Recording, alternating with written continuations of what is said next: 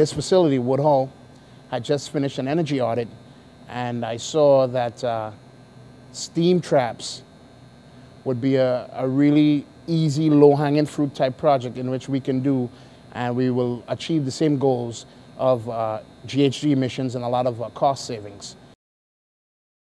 So one of the things that we wanted to do was to verify the numbers that we saw in the energy audit. That would mean that we would have to vet our calculations, and we would also have to do some testing of the actual steam traps. In order to have that done, this is where CUNY's Building Performance Lending Library was very instrumental. So I was able to get into contact with Felix Rodriguez, use Paul Reilly and people like Honey Burke to go to their lab and borrow their equipment. Luckily for us, they had just gotten some brand new ultrasonic steam trap testing equipment, and I couldn't wait to get my hands on it. So we were able to use that.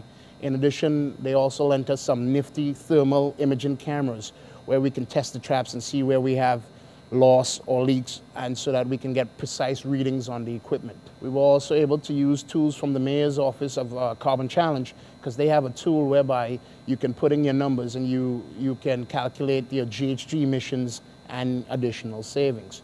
All of these tools put together were very instrumental in coming up with steps to understand the project, understand where we were with the project, where we needed to be, and ultimately, like I said, to have an application to get the steam trap project funded.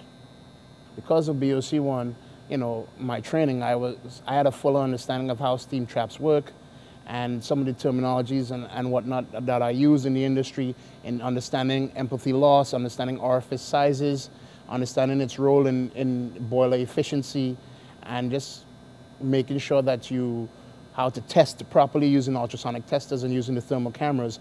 BOC was instrumental in that respect to help me with my implementation of the project. In April 2015, New York City Health and Hospitals submitted an Expense for Conservation and Efficiency Leadership Program application to replace approximately 89 traps, or 25% of the traps at this facility. The cost of the project was $217,000. Steam trap replacements will result in an annual reduction of 13,000 tons of GHG and approximately $125,000 in annual energy savings. The replacements of the traps will be completed in mid-April of 2016. The payback period for this project is approximately 2 years. This is why I would love to thank everyone involved in helping me getting this project successful. Ms. Ellen Ryan from DCAS, Jason from DCAS.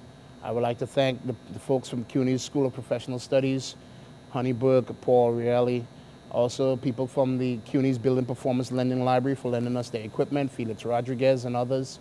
I would love to thank the staff at the facility, Joe Riccio, Mr. Corrales, Lisa Scott McKenzie, and other senior people, and also the people from my office, because they're all involved in making this happen. Cyril Toussaint, Ms. Rosalind Weinstein, Mr. Lou Eaglehout, Ruby Cruz, they're all very instrumental in making sure that this happens.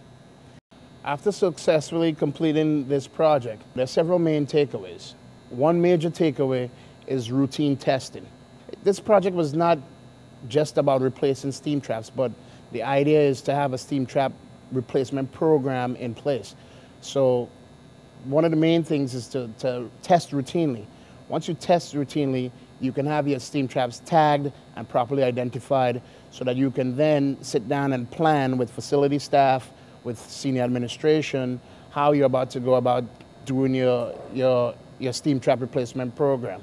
So typically, steam traps last from 3 to 5 years, so therefore you have enough time where you can apply for funding and plan your approach methodically so that you can go about implementing a successful steam trap program.